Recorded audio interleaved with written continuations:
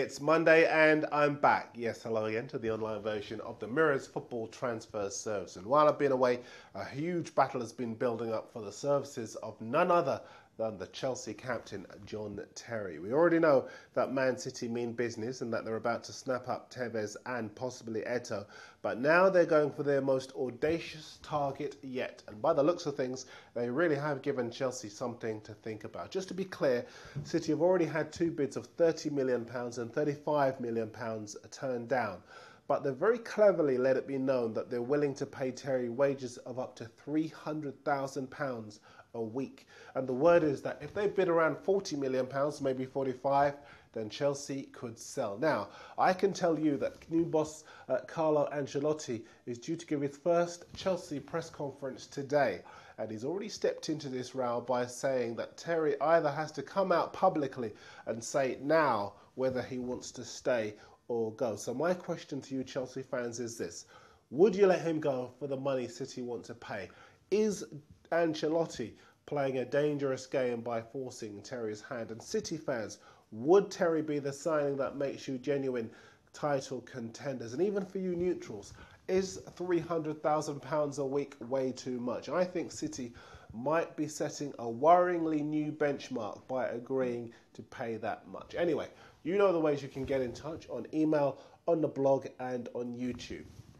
Just before we move away from Chelsea as well, the 25-year-old winger Yuri Zhirkov is in London to complete his move from CSKA Moscow, but then you knew that from watching Spy already. Anyway, now here's one for all you Arsenal fans. A holding midfielder that Arsene Wenger likes, Fiorentina's Felipe Melo, is refusing to consider point blank a move to the Emirates. He's just signed a new deal, but the word is that Fiorentina would still consider doing a swap deal in order to get Emmanuel Eboué. But Melo wants to stay because he gets regular first-team football in Italy. A player that I think would be a great signing for Arsenal is a Swiss holding midfielder, Gökhan Inler, who plays for Udinese in Italy. Arsenal do indeed like him very much, but Udinese have quoted Liverpool £18 million, as they know that Rafa's going to have money burning a hole in his pocket if he sells either Alonso or Mascherano. Now, just on those two players, Madrid really want Alonso and Barcelona are desperate for Mascherano. And both of those players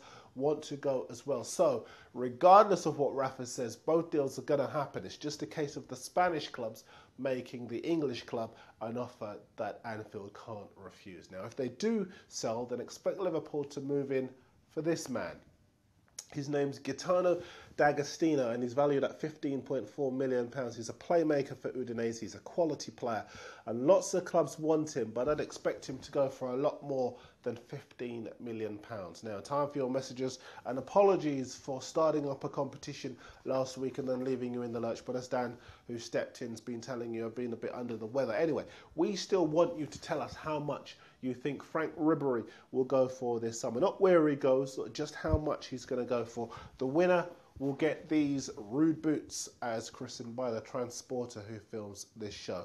5 runners-up, i.e. the 5 correct entries that don't win the boots, will get a copy of England's greatest goals. We've got 5 to give away, and I've got to point out that this was made before the era of McLaren and Capella, but it's still a good watch anyway. We've had lots of entries so far, and so here are just a few of them. On YouTube, Gary Spurs thinks Ribery will go for £45 million. Sounds about right. Cooper says 60 million, but he doesn't say if that's pounds or euros. Either way, it sounds too much for me. Ivy Haig says £38 million. P. Murphy says £50 million, and he's one of only a few of you to put his boot size down. Please, please, please put your boot size down if you're entering. On the Spy email, spy@mirror.co.uk, Jason Campbell, he's a huge Arsenal fan. He says £48 million. I like that. J. Samways and SandH018 both say £55 million, way too much surely. And Visa Valtonen is from Finland. Picture please. He's hedging his bets with £47.5 million. I like your thinking. Now, I wasn't here for the Michael Owen to United thing, but for the record, I think it's a great move for him, and I think it just shows how much people in football base their opinions on what everyone else is saying. Because if Owen was 33 or 34, then maybe you could understand people writing him off. But At 29, it was always ludicrous to suggest that he's past it. And now, the same people who are saying that he's past it are saying that he's a great buy just because Sir Alex has moved in for him. In fact, a West Ham fan that I was speaking to just 2 weeks ago, you know who you are, was saying that he would be too much of a risk for their club when I was trying to convince him otherwise. I just wonder what he'll be thinking next season when Owen starts banging them in for United. Anyway, some news in brief for you. Arsenal put a huge £40 million price tag on Cesc Fabregas with the news that Barcelona could come back in for him this summer.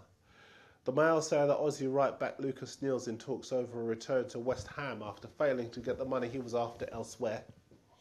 Sunderland have made an offer for the Deportivo Toluca defender Paulo de Silva, who's 29, he's from Paraguay and he's available on a free. Spurs have had talks with Real Madrid about signing striker Alvaro Negredo, but Real don't want to sell him. They want to sell to Liverpool as part of a deal to send Alonso the other way. West Ham are interested in the big Blackburn defender Christopher Samba. He's refusing to sign a new deal at Ewood Park. And the former Newcastle striker Mark Viduka, you know, the fat 33-year-old one, has had 2 offers from Premier League clubs, even though he was shocking last season. His agent is saying here he's fit again and he's hungry. I bet he is. The Greek club Panathinaikos want to sign Pascal Chimbonda from Spurs, and Fulham, West Brom and Blackburn are all interested in the ex-Liverpool player Luis Garcia. And it seems someone at Bayern Munich wants to blow you all out of the water in the Rude Boots competition, because we're hearing that Real Madrid are going to offer Arjen Robben, Wesley Sneijder and £17.5 million in cash to finally land the signature of Ribéry from Bayern Munich. Just before we move on, we'll be debating in the Spy Office whether the Spanish League will be a better league to watch next season than the Premier League.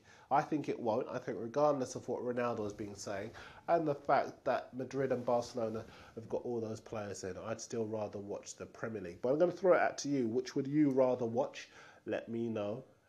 Also, lots of you Spurs fans have been asking for news on targets for your clubs, and I do like to oblige when I can, but I have to say, I never thought I'd be bringing you this story. The Portuguese paper A Bola is reporting that Spurs is trying to tempt 36-year-old Luis Figo out of retirement. Now, I'm sure it's a hoax, as you must be, but we will get to the bottom of it right here on mirror.co.uk. Before I go, you know I don't like bad language here on the show or on the various forums that you can post on. So it's my duty to bring you the response of the Bordeaux president Jean-Louis Triot to news that Sunderland are in the running to sign striker Marouane Chamakh, who's so far only been linked with Arsenal. The Bordeaux president said last night, what the would he do at Sunderland? You've heard him say he will only sign for a very big English club. Very harsh, very unfair. And if Chamakh does go to Arsenal this summer, then I wish him all the best going to the Stadium of Light next season. More Spy for you later. You know where to send me all your emails, your comments, your pictures and your competition entries. I'll see you soon.